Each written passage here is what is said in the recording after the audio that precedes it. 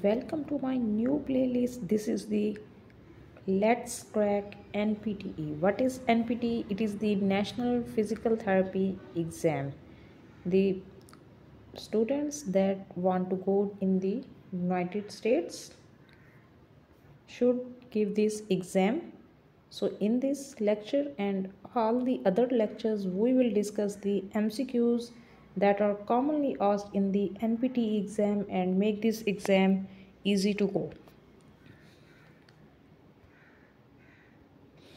So let's start our playlist. We discuss 300 MCQs with complete explanation. This is the very important and very conceptual playlist. So let's start our playlist. Clinical application of foundation science. Our first MCQs. In each lecture I will discuss 10 MCQs. Our first MCQs is always do the MCQs. My first advice, always do the MCQs with conceptual basis. Don't pick any option without thinking. So let's start our conceptual and critical thinking. A physical therapist is gross manual testing the trunk of a female patient who has a history of stroke. The patient in the prone position moves into the direction of trunk extension. Patient in the prone move in the trunk extension with her hands behind the ears. Trunk extension include the following muscles.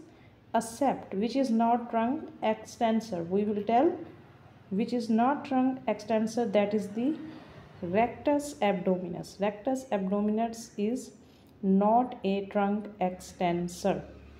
Intraspinalis and erector spine are trunk extensors. Its explanation, answer C is correct. Rectus abdominis is a trunk flexor. It's also called six-pack muscle. Interspinalis, erector spine, semispinalis, thoracic intertransversally, and multifidi are the trunk extensor. These are the group of muscles that extend the trunk. The patient who is able to perform trunk extension with the hand behind the ear is a normal result. A poor result is characterized by moving into the direction of trunk extension as the arm follows. A move is arm, this is poor result. So in this one MCQs we have a multiple concept. First, rectus abdominis is trunk flexors we discuss. Second, we discuss groups of muscle that involve in a trunk extension and also the test she is performing, poor result and the perfect best result. Next, the second MCQs, ankle and the foot are complex structures. All you know, these are complex structures that work together during the gait. Gait means walking pattern to provide the balance as the body walks over an uneven ground. Ankle and foot provide the stability. The ankle joint is responsible for the following. What is the function of ankle joint? We will tell lateral adjustment, stability, forward motion or medial adjustments. Second and the third is correct. Stability, ankle joint provide, and forward motion. What is its explanation? Ankle joint is responsible for forward motion and stability. Point number 1. Foot joints are responsible for medial and lateral adjustment. Point number 2. Ankle joint, forward motion and stability. Foot, medial and lateral adjustment. At heel strike, when the heel strike the ground, the initial contact occurs at the posterior lateral heel. At the heel strike, initial contact occur at the posterior lateral heel. At the mid-stance, weight of the body is behind the metatarsal head. At the toe off. When the toe off the ground, the weight is mainly over the first and second metatarsal head. So there are multiple things to remember in this. First, we have ankle joint function. Second, foot joints responsible for medial and lateral adjustment at the heel strike phase, mid trans phase, and the fifth is the toe off phase. Each one MCQs give you the 5 concepts. So remember this or note this carefully so you don't miss any important concept or incorrect. If maybe ask the question related to the heel strike, so remember all these things and note them and concept these things in your brain, not for just remembering. MCQs number 3. Patient is referred to the clinic for cardiac rehabilitation program. The history of a patient reveal a diagnosis of myocardial infarction. Myocardial infarction in which the middle muscles of the heart that help in a contraction have a low demand, low supply of oxygen wherever, and their demand increase and the supply of oxygen is low, lead to the heart muscle infarction involving the left coronary artery. Patient have a myocardial infarction involving the left coronary artery. This artery divides into two major arteries. Left coronary artery divided into left anterior descending artery and the circumflex artery. The left descending artery supplies which of the following? This is the question. The left descending artery supply the anterior ventricular wall. So discuss the explanation. The left anterior descending artery supplies the anterior ventricular wall. Option A is supplied by the circumflex artery. Lateral surface of the left ventricle is supplied by the circumflex artery, and the option B and D sinoarterial nodes and the right atrium is supplied by the right coronary artery. This note them which artery supply the which structure. MCQs number 4. A physical therapist asks a female patient suspected of S1 nerve root compression to try walking on her toes. This test aims to check for muscle weakness. Walk on toes, check the muscle weakness. Walking on toes aim to test which of the following muscle of the lower extremity. Walking on the toes, which one muscles will be checked is the flexor digitorum longus. Flexor means it help in flexion. Digitorum means it supply the it has a insertion to the digits, and longus means it is long tendon. It has a long tendon. So discuss this. Walking on toes test for the flexor digitorum longus muscle. This muscle also assists in foot inversion, moving the foot inward. It's also tested by flexor digitorum longus. Sartorius flex, laterally rotate and abduct the hip. What is the role of sartorius? It's also called talar muscle. It flex, laterally rotate and abduct the hip joint. Semimembranosus flex and medially rotate the knee joint. Semimembranosus is included in the hamstring. It's flex and medially rotate the knee joint. Flexor digitorum brevis. Flexor is involved in the flexion. Digitorum means it insertion on the digits, and the brevis means short. Flexor digitorum brevis flex the proximal interphalangeal joints. Note them and remember forever. Next, the MCQs number 5. A patient who has had a stroke is assessed by a physical therapist before starting a course of physical therapy. On assessment, Patient demonstrate contralateral weakness. Contralateral means if one arm is effect, if right arm is effect, then the left leg is effect. So this is the contralateral. Contralateral weakness, contralateral sensory loss of the toes, foot and leg, and inability to make decisions. He has weakness, sensory loss, and inability to make decisions. Urinary incontinence is also noted. The artery that was most likely affected is, depend upon this assessment, we can tell is the anterior cerebral artery. So discuss this. Anterior cerebral artery was most likely affected.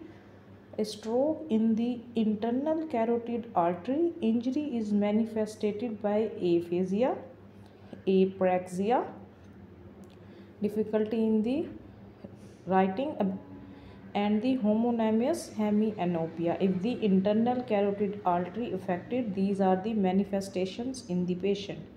A stroke in the vertebral artery, what are the characteristics? Numbness, weakness of the face, dysphagia, difficulty in the swelling, and the facial pain. A stroke in the vertebral artery, internal carotid artery, note them, vertebral artery, note them. A stroke in middle cerebral artery is manifested by stupor, drowsiness, and global aphasia. Also note these things. Next we will discuss MCQs number 6, that is the single nerve root can supply more than one peripheral nerves. Or you know, because of this, if pressure is applied to one nerve root, the distribution of sensory or motor function is exhibited in more than one peripheral nerve distributions, because they one single root can supply more than one peripheral nerves, and nerves have both deviant sensory and motor, so both is affected. If the L5 is compressed, if the lumbar 5 is compressed, which of the following is more likely reported by the patient? If the L5 effect, note them, low back pain that radiate to the upper buttock, to the back of the thigh, and to the back of the leg. Discuss this.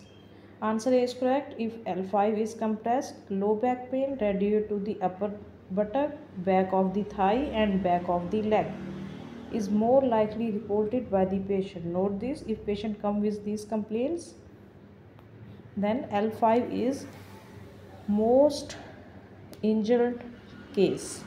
Compression of L5 may affect the sciatic nerve, because the sciatic nerve have a L4, L5, S1 and S2 root value. If the compression of L5, we can also assess the sciatic nerve. Option B is manifested by irritation of saphenous nerve. What is the option B? Medial knee pain. If the medial knee pain, patient is manifested by irritation of the saphenous nerve, which is supplied by L3, L4. If the medial knee pain, then the saphenous nerves we go for assessment, and the option C, hypothesis in the front of the thigh. It is manifested by the irritation of femoral nerve. Why femoral nerve? Which is supplied by the L2, L3 and L4. Femoral nerve root value is L2, 3 and 4. And the D option, hypothesis in the fifth and lateral half of the fourth toes. Then the manifestation is lateral plantar nerve, which is supplied by the S1 and S2. We discuss all of the options in details. Next, MCQs number 7. Assessment of a 3-month-old child reveal a palpable clunk when the left hip is reduced in and out of the acetabulum. The child is suspected of developmental dysplasia of the hip, with subluxation. Subluxation is partially dislocation. Which of the following statement most accurately describe a subluxation? In the subluxation, we will see It involves incomplete contact between the articular surface of the femoral head and the acetabulum. Femoral head and the acetabulum, there is a incomplete contact in case of subluxation. Discuss this. Subluxation is the incomplete contact between the articular surface. Articulars means joining surface of the femoral head and the acetabulum. Option A refer to the teratologic dislocation. Option A, what is it?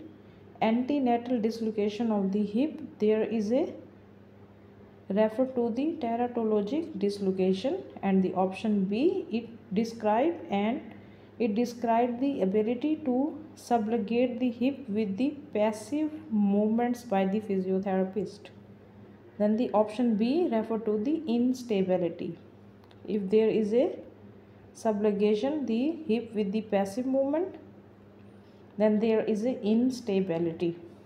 And the MCQs number 8 is the cerebral cortex, outer gray layer of the brain, is mainly responsible for conscious activities of the cerebrum. The cerebral cortex consists of 4 lobes. How many lobes? It consists of 4 lobes. The warning area for sensory and speech is located in which lobe? There is a warning area, there is a Broca area. Warning area is located in the temporal lobe. Here is a skull. If here is we have a temporal lobe, this is the frontal lobe, this is the parietal lobe, this is the back occipital lobe, and here we have a temporal lobe. The warning area for sensory and speech is located in the temporal lobe. The Broca area for speech is located in the frontal lobe. The visual area is located in the occipital lobe, behind I told you.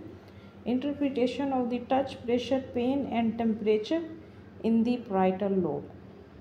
Write them or note them, remember in your mind.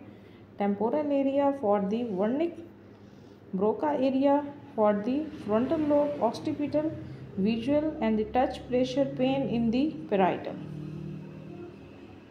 Next, the MCQs number 9. We have, there are 31 pair of spinal nerves. How many pairs? 31 pairs of spinal nerves and 12 pair of cranial nerves that branch out from the spinal cord, that move out from the spinal cord in the cervical region. The spinal nerve exit how many? From the vertebrae in the thoracic. Spinal nerves exit and in the lumbar spine. Here is the question. In the cervical region there is 1 above, in the thoracic region 2 below, and there is in the lumbar region 3 below. There is a difference of vertebrae to the nerves is in the cervical 1 above, thoracic 2 below, and the lumbar 3 below. What is it?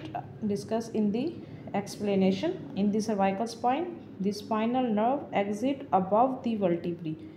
If it is the fifth vertebrae, the spinal nerve is the 6th. However, the C8 exit below the C7. How you can, this is the example. If there is C7 vertebrae, then the C8 vertebrae exit from the below. The spinal nerve exit below their equivalent vertebrae. For example, in the lumbar and the thoracic. In the T5 spinal nerve, if the nerve is 5th, exit through the foramina in the 5th thoracic vertebrae. Okay, here is a difference. We can see it's of 1 above, nerve is 1 above. If the vertebrae is C7, the nerve is C8. In the thoracic we have a 2 below, difference of 2, and the lumbar we have a difference of 3. And the last question. The pain distribution of trigeminal neuralgia follow the sensory distribution of 5th cranial nerve. Trigeminal is the 5th cranial nerve, which typically radiates to the maxillary branch. It has 3 divisions: occipital, maxillary and mandibular. The maxillary branch is one of the 5th cranial nerve 3 branches. This branch supplies sensation to which area of the head? It's supplied to the side of the nose. What is the explanation? Maxillary branch supply the side of the nose. Simple. The front of the head is supplied by ophthalmic branch. Lower jaw and the bottom lip are supplied by mandibular branch. Three branches: maxillary, occipital, maxillary, and mandibular. The maxillary branch run through the cheek, upper jaw, on the top of the lip, teeth, and the gums. Here are the MCQs, 10 MCQs with their complete explanation in just a simple language. Simple explanation. I hope so you like this video. Thank you.